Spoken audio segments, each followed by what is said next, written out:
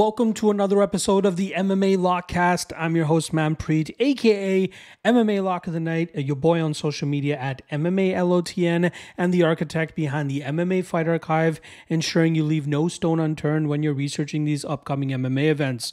How do I know so much about the fighters I'm about to break down for you guys on this podcast? It is all thanks to the Fight Archive, as it allowed me to have a very efficient studying session to get through this card, having direct links to past fights for all of these upcoming fights and opponents and competitors. It's all on the MMA Fight Archive.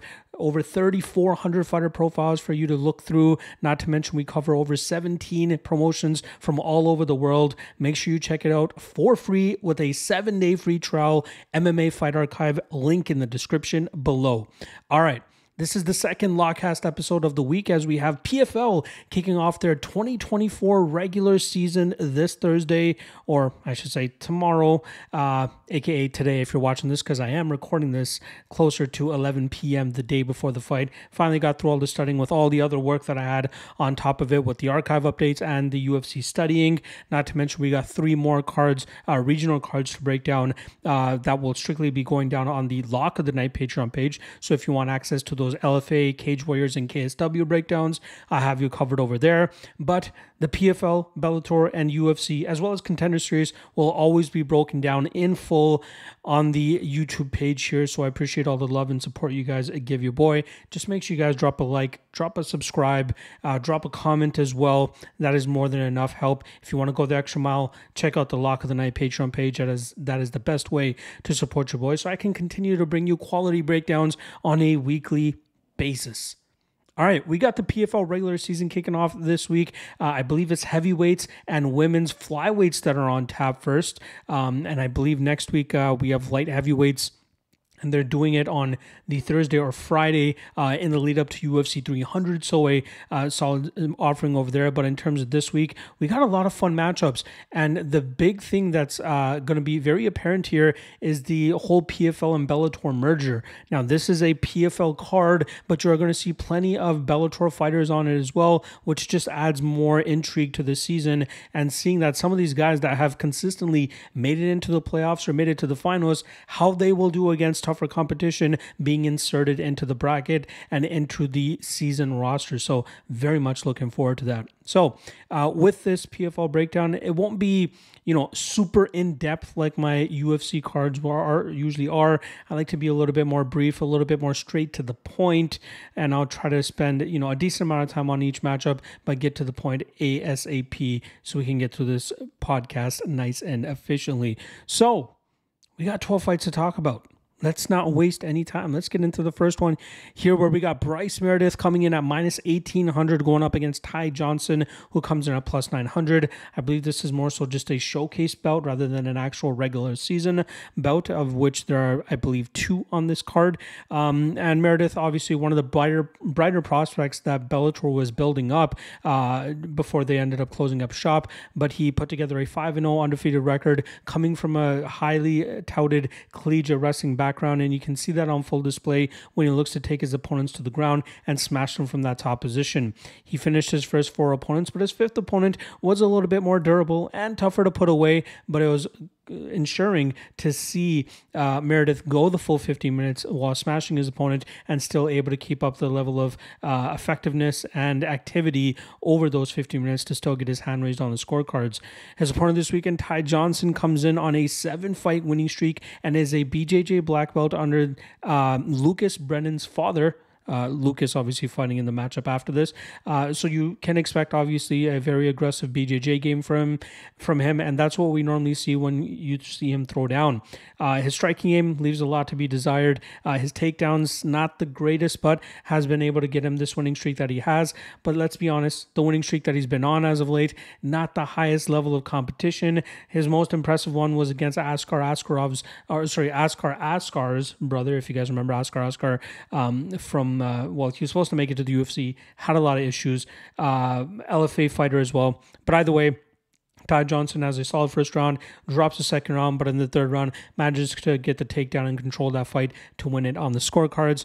Meredith should be able to smash him from that top position. There will be sticky situations where Johnson might be able to throw up some submission attempts or even get some reversals, but I believe in Meredith's training over there at the MMA lab, and his ability to scramble and get out of bad spots while still damaging Johnson from that top spot. But regardless, minus 1600 is not anything you ever want to lay on. What I might be looking at and has a little bit of my intrigue is the decision line here at plus 325 for Meredith. I am expecting some fight from Johnson here and causing this fight to go into deep waters. It could potentially go the full 15 minutes, and Meredith at plus 325 rather than minus 1800, probably the better way to go in this spot. So give me Meredith, and Meredith by decision. Next up, we got another minus 1800 favorite as we got Lucas Brennan taking on Dimitri Ivy, who comes in at plus 900. Now, Lucas Brennan has a spotless record, and I had a little bit more confidence than I should have had in him in his last matchup against Weber Almeida. And luckily for him, he landed a perfectly placed and timed knee near the ending of his third round against Almeida and was able to get the knockout there because it was not looking good for him for the first 2.5 rounds.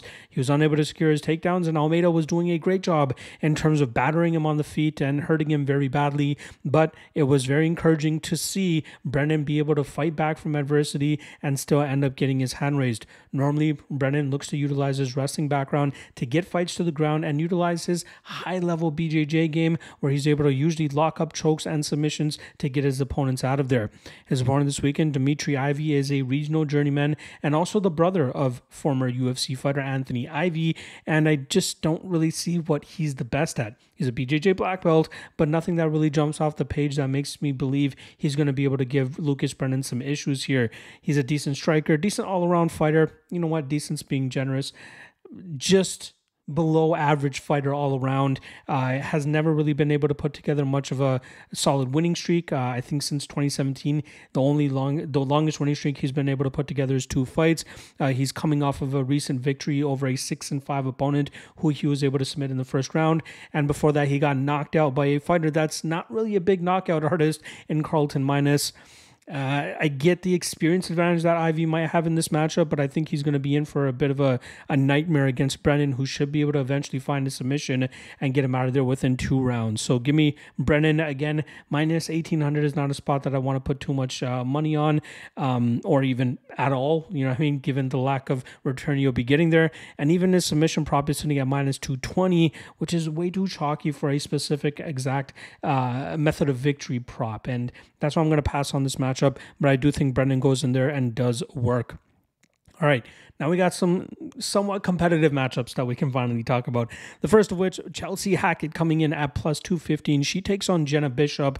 Very fun fight here as we have Chelsea Hackett, who returned from roughly a 3.5-year-long layoff last time around, and she showcased a completely different game. She came into the Contender Series back in 2020 as a highly touted prospect, coming from a striking background, but she got outworked, outgrinded, and finished by Victoria Leonardo, who is, low level to say the best. But Hackett took a bunch of time away, started training at a gym called House of Jiu-Jitsu, and you can see that she wanted to show that off in her last matchup as she went right to the grappling against a grapple-heavy opponent, and then eventually found that rear naked choke in the second round to get the tap.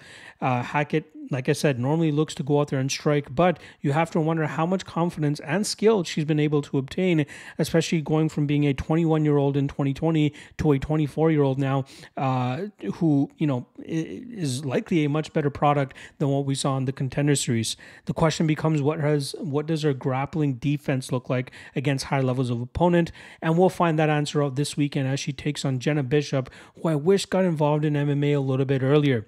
Even though she has a spotless 6-0 record, she's a third-degree BJJ black belt who spent the majority of her career relying and just competing in the BJJ realm, and then she turned pro for mixed martial arts back in 2021 and has been able to pick up some big victories in that meantime. When she's able to get opponents to the ground with her wrestling or her judo, she's very difficult to deal with as she has great control from the top position, but as we saw in her last matchup against Joanne, she was able to lock up an armbar victory and get that tap in the first round.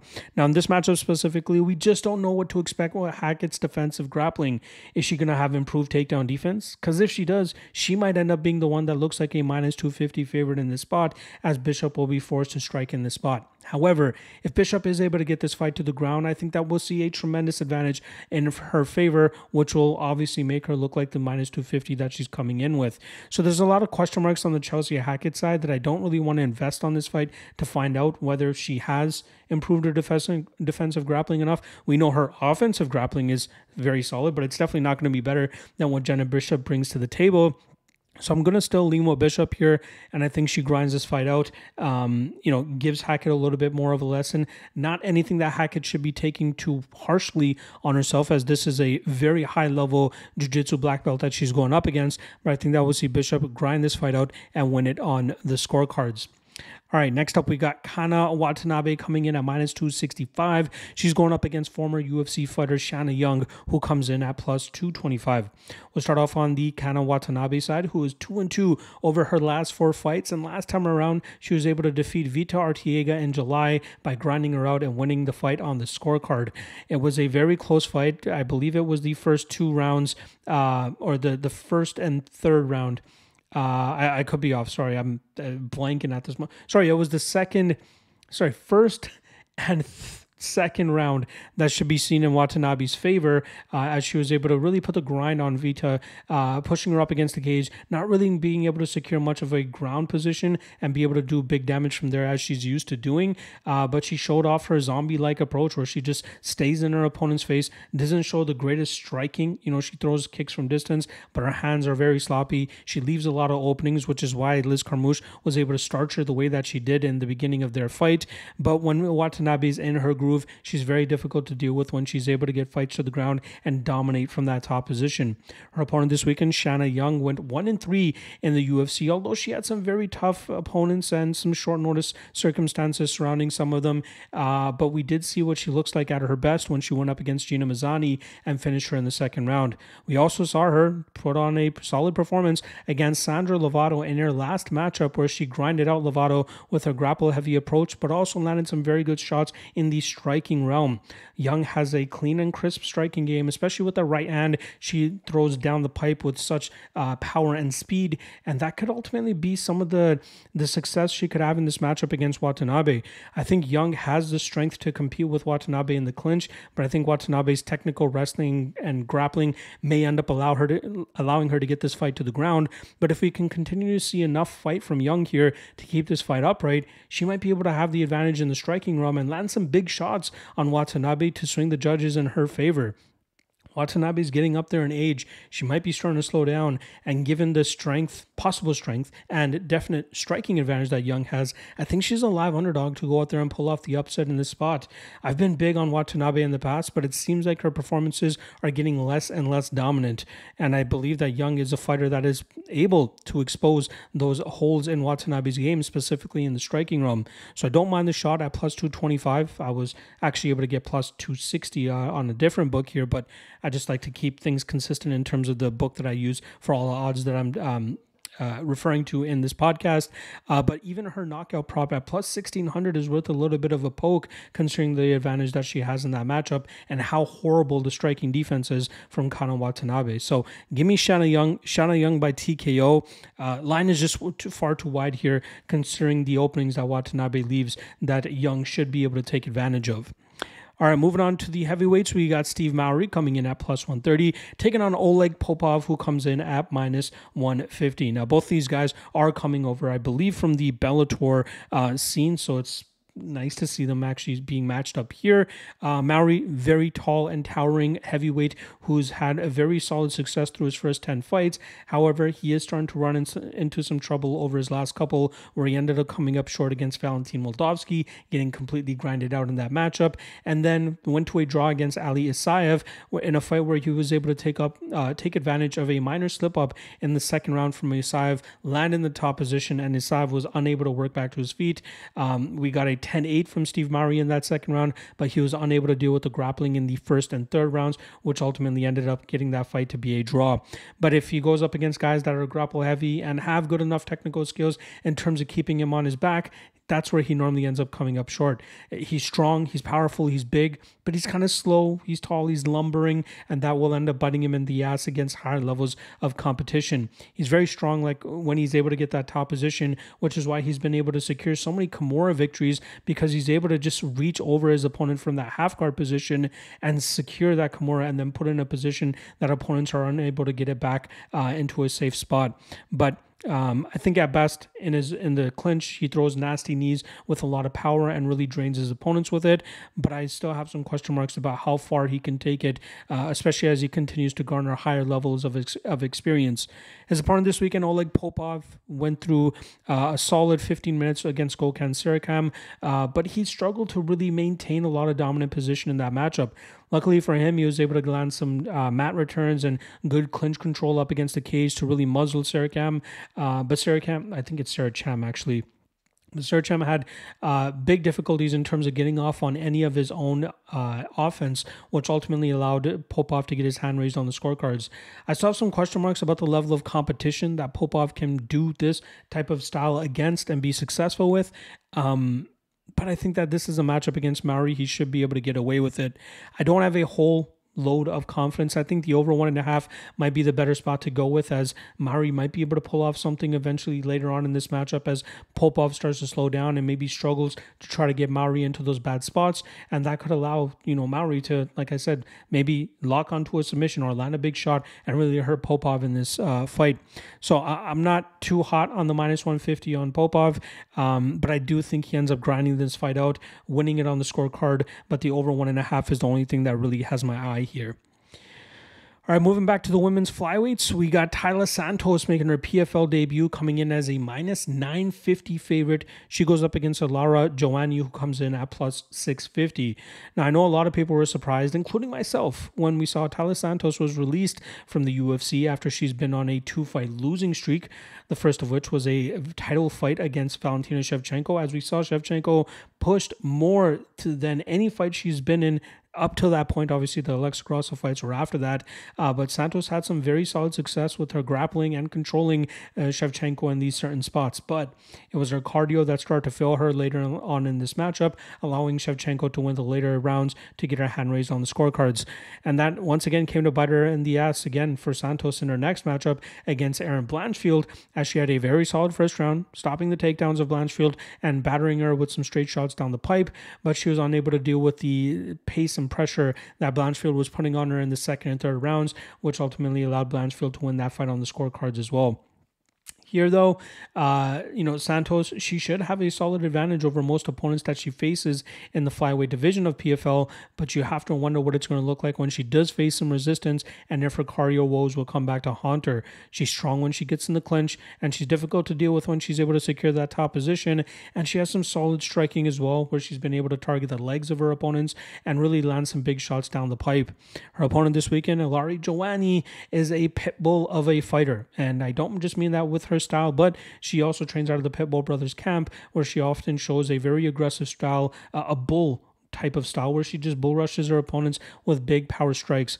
If she feels she has an advantage in the grappling realm, she'll look to drag them to the ground, but she just does not do the greatest work in terms of looking for openings to advance positions. She just tries to stay busy enough from that top position from full guard and just control her opponent en route to decision victories. But we're seeing now that she's on a bit of a slump that she will come up against technically better fighters. I was surprised that Key Holtz was unable to get the win that night, but we saw Bruna Ellen outstrike her over 15 minutes, and then we saw Jenna Bishop secure the submission and make her tap out. Now, I think Santos will have a tremendous grappling and jiu-jitsu advantage in this matchup, which could allow her to go out there and pull off a submission here.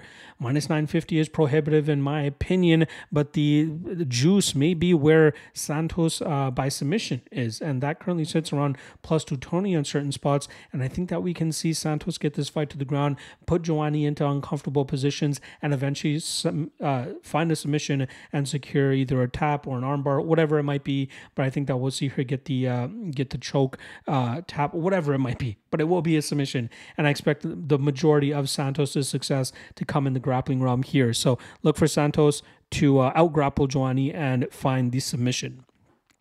Moving over to the heavyweight division, we got Blagoy Ivanov coming in at plus 140, another former UFC fighter, going up against Sergey Bilostenniy, who comes in at minus 160. Now, Ivanov, through 8 UFC fights, put together a 3-5 record, but all 8 of those fights ended up going to a scorecard, which is crazy considering that he fights at the heavyweight division. But I think a lot of that has to do with the fact that this guy has the best chin that we may have ever seen in the UFC. Eating the bombs that he ate from guys like Derek Lewis was a very crazy sight to see. He didn't even flinch in any of those spots. But sometimes what makes him kind of get behind his opponent is the fact that he's a little bit too patient with the striking approach. He has a accredited sambo background as well, but he doesn't seem to employ that often in his fights. He normally likes to slug it out with his opponents, throwing in combinations, working the body, going up back to the head, but he doesn't throw with such heat that opponents that can put together better volume, like we saw with Alexander Romanov in his last UFC matchup, could cause Blagoy Ivanov some issues here. Now, his opponent Bilostenniy picked up his first Bellator victory last time around as he landed a beautiful spinning back kick against Kareem Aras, I believe the kid's name was, and then he followed up with some punches and got him out of there quickly. His previous matchup, he lost via DQ to Tyrell Fortune in a fight where he continuously landed shots to the back of the head, which caused Fortune issues, caused the fight to be stopped, and he was rightfully disqualified that night. Bilostenniy is normally a striker that likes to go out there and utilize some spinning stuff, but he normally gets his opponents out of there quickly, which leads me to wonder if he can go a hard 15 minutes if he needs to, as he continues to take steps up in competition. His flaw, from what I've been seeing in past fights, is his lack of takedown defense and an ability to work back to his feet. But luckily for him, he's going up against a guy in Ivanov who doesn't often show a grapple-heavy approach or urgency in his matchups. If this stays as a competitive striking matchup, I still lean Bilostenniy, as I believe his speed and output advantage will put him ahead Ivanov on the scorecards in this matchup. But it's tough to play minus 160 on a guy that's taking a big step up in competition and facing a guy that has as much experience as Blagoy. And you don't know if Blagoy is actually going to lean on his wrestling this time around. Tape and history tells us he probably won't, but maybe he knows that, hey, if I win this PFL tournament, I get $1 million. Maybe that's enough encouragement for him to go out there and actually fight with some solid fight IQ. But that's still not enough for me to go out there and back Blagoy in this spot. I think we'll see this fight go 15 minutes, just as most of Blagoy's fights have been going as of late. And I think we'll see Bilostenniy land the more damaging blows over 15 minutes, winning this fight on the scorecards. But the over 2.5 is the spot that I like the most out of all of them. All right, moving on to another heavyweight matchup is actually a rematch between Marcelo Golm, who comes in at minus 150. He's going up against Daniel James, who comes in at plus 130. Now, these guys threw down last year in a main event slot for Bellator, and it was Marcelo Golm that did a very good job through the first 2 rounds. Unfortunately for him, he ended up eating a big shot from Daniel James in the opening minute of round 3 that caused the fight to be stopped. Now, Golm showcased a solid combinations of calf kicks and grinding grappling, and that's where James normally finds a lot of his issues. We saw Gokhan Sercham actually utilize the same blueprint, but he was successful with it over 15 minutes, grinding out Daniel James, utilizing the calf kick, and then eventually shooting open cage takedowns to get James to the ground. And from there, James has almost no answers in terms of working back to his feet.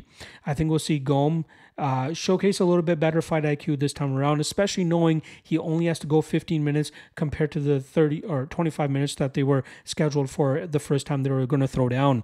This is one of those spots where, James maybe catches him once, twice, 3 times out of 10 times that they fight. So let's hope that this is one of those 7, 8, or 9 times that Marcelo Golm's more complete style ends up getting him the victory in this matchup. I think that we'll see Golm utilize the calf kick a little bit more, as that really seemed to hinder the movement and power of James throughout his fights. And I think from there, he'll eventually be able to set up some well-timed takedowns and then just smash James from that top position and grind him out over 15 minutes, winning this fight on the scorecards. So again, this is one of those fights where it might not go the same way as the first matchup ended up going, which is why I believe that Golm is the favorite in this matchup once again, and he should be able to assert a better style and effectiveness this time around and win this fight on the scorecards. All right, Kicking off the main card, we have the biggest favorite on the card as Ditcheva coming in at minus 2,800. She's going up against Lisa Mauldin, who comes in at plus 1,300. Ditcheva won the PFL Europe tournament this past year, and that marked her ability to come to the PFL main roster and try to fight some higher level competition and possibly secure $1 million paycheck if she's able to get her hand raised throughout the season and playoffs. She comes from a kickboxing background, but you see the well-roundedness in her grappling game coming to fruition, especially with the amount of time she's been spending down there at American Top Team. She's been putting her combinations together well and blending in takedowns behind it and doing a great job in terms of putting her opponents away and making it look easy. She's fought the best that Europe has had to offer in these divisions, which is a solid look for her. But now that she's going to be fighting some true competition, maybe not this weekend, but down the road, we'll really see how far she can take this potential and how good she actually is.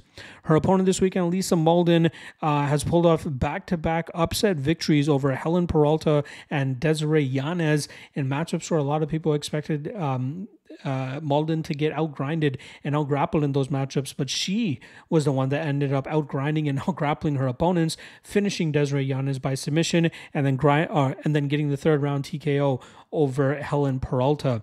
Mauldin is a decent fighter. She's strong. She prefers the grappling realm, it seems, but she's lost to some very low-level competition, which makes you wonder, maybe now she's actually in her prime and actually the most comfortable she's ever been in the cage. However, she should still be at a big technical disadvantage here against Ditcheva, who should be able to piece her up on the feet. And I think that this matchup actually gets into the second round where we'll eventually see Mauldin start to slow down, start to really wear the damage that Ditcheva is shelling out. And I think that we'll see Ditcheva probably finish her in the second or third round.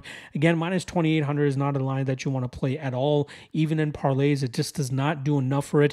And especially in a sport like MMA where a banana peel moment can happen at any time, it's not worth it. It is not worth it at all. But I think that Ditcheva wins this fight, and I think she finishes Mauldin in the second or third round. All right, another rematch that we have on the card here, one that was very surprising. We got Liz Carmouche coming in at minus 170, going up against Juliana Velasquez, who comes in at plus 145. Now, this is the third time these two women are going to be facing each other after Carmouche already has 2 victories over Velasquez. The first came when she had a premature stoppage by TKO in the 4th round, which dethroned Juliana Velasquez as the flyweight queen in Bellator. And then they had an immediate rematch where Liz Carmouche eventually found a second round submission by armbar and was successfully able to defend her title that night. She did have another fight, or 2 more fights after that, against Deanna Bennett in a fight where she didn't look the greatest for her until she clamped onto a submission in the 4th round and was able to get the tap. But she was getting out-grinded and out-grappled by Deanna Bennett, who seemed very dead set on putting a grappling showcase that night. But Carmouche pulled it out, showing her championship medal and showcasing why she has been as successful as she has been since leaving the UFC. She followed that up by defeating her opponent or her friend and training partner, Alima Leigh McFarlane, as she hacked away at her legs and eventually got a TKO in the 5th round by leg kicks. She's pretty much been undefeated since being released from the UFC in 2019, and she's gone out there and defended her title 3 times, won the flyweight title, all of that stuff. So it's very weird that she's actually in the regular season for the PFL here, considering she's a champion, and she has no idea if she's still a champion or not. And she was even more surprised that they ended up giving her Juliana Velasquez again. Velasquez, her last 2 fights were against Carmouche, and she hasn't seen any action in nearly a year and a half, sitting on the sidelines the entire time. Now, normally rematches don't end up going the same as the original fights, or in this case, the first 2 fights, but I find it hard to believe that Velasquez will be able to deal with the wrestling advantage that Carmouche has in this matchup. Carmouche had done such a great job in their first 2 fights in terms of with her takedown entries and then turning the corner and really making Velasquez have to work to stay on her feet. But then once Carmouche Carmouche was able to get her to the ground. She did a great job in terms of keeping her there, bullying her up against the cage, and then finding those finishing opportunities that she was able to secure in the first and second fight, like I said. Velasquez is a decent striker, but when she's at her best, she's able to implement a grapple-heavy approach, but it seems like the advantage that Carmouche has in the straight-up wrestling style is ultimately going to be the issue here for Velasquez. So I lean Carmouche. She's minus 170, a little bit chalky for me, especially for a fighter that's now 40 years old. And again, I haven't really had the best record in terms of betting fights that are rematches. I always end up on the wrong side, so I don't want to have too much confidence on Carmouche here if Velasquez has been able to make some improvements during her time off. But I think based off everything that we've seen on tape, Carmouche should be able to dominate in the grappling realm once again, and she only needs 3 rounds this time to do it, and I think she should win at least 2 of those rounds en route to a decision victory. All right. Moving over to the heavyweight co-main event here, we have, I believe, finalist, runner-up for the 2023 heavyweight division. Dennis Goltsov coming in at minus 140, going up against Vassell, who comes in at plus 120. Now, Dennis Goltsov had a very solid run in 2023, which ultimately got derailed by Renan Ferreira, who was able to knock him out in the second round of their matchup. We saw Goltsov get him to the ground and grind him out easily in that first round, but then it was that danger zone in the second round where he was unable to get away from the big power that Ferreira brought to the table and eventually got knocked out. There's been small moments that Goltsov has struggled in, which ultimately got him on the losing end. We saw in the Ferreira fight, we saw in the Ali Isaiah fight, and we even saw in the Ante Delija fight where he was unable to really pull away late in that fight or those fights, which ultimately got him his losses that he has. But he is probably the best fighter on the PFL roster that has yet to win the $1 million check. Will this be the year? I don't know. He's going up against a very tough Vassell, who was originally scheduled to fight Ryan Bader for the heavyweight title at UFC or Bellator 300. I believe it was Bader who ended up getting hurt, or Vassell who ended up getting hurt. But regardless, Vassell gets stripped of that opportunity to fight for the title and now finds himself in PFL looking to secure a $1 million paycheck. Vassell is absolutely a massive heavyweight, and it's crazy that he used to make 205 pounds, but I'm glad that he settled in at this heavyweight weight class because this seems to be the one that is probably the best for him.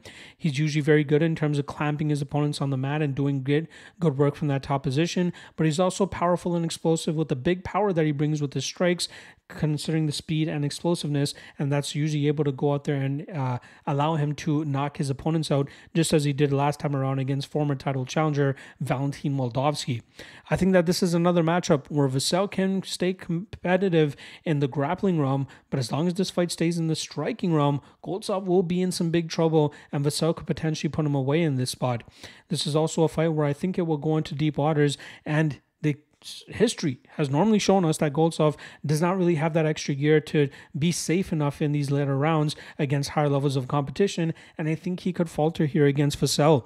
But I could also see the outcome, which I will ultimately predict, that Vassell knocks him out within the first 2 rounds as he stays competitive in the striking realm, forces Goltsov to strike, and then eventually finds that big punch to put him out cold. So I do like Vassell here, and I expect him to start his PFL career off with a bang, with a knockout. All right, main event, I believe, the Ante Delija, the 2022 heavyweight champion, coming in at plus 120. He's going up against Valentin Moldavsky, who comes in at minus 140. We'll start off on the Delija side, who is riding a, I believe, 5-fight winning streak. Won the 2022 season. 2023 was only 1 fight for him as he fought Maurice Green in the second regular season bout. The first regular season bout he was forced to pull out due to a minor injury that he suffered, and that ultimately caused him to not make the playoffs, considering he won by decision against Maurice Green, and that was not enough for him to make it to the playoffs, considering the lack of points that he was able to put together in only 1 fight. But normally Delija likes to utilize a grapple heavy approach, putting his opponents to the ringer, dragging them to the ground, and doing some good work from on top. But he's also shown some solid confidence in his striking game, which has allowed him to go out there and knock out guys like Matthias Scheffel and even land that knockdown against Maurice Green in the second round of their fight. I think Delija has really gained a lot of confidence in himself, especially after winning the heavyweight division back in 2022. And I think that's going to continue to will him to some more victories in 2024. But he's going up against a very tough Valentin Moldavsky, who came up short in his title shot against Ryan Bader a couple fights back. That was a fight that came down to the 5th round, and it just seemed like Bader had a little bit more left in the gas tank to give, and that ultimately caused Moldavsky to lose that fight on the scorecards. Moldavsky eventually followed that up by getting knocked out by the co-main eventer, Linton Vassell, who was able to land a big shot and put Moldavsky's lights out.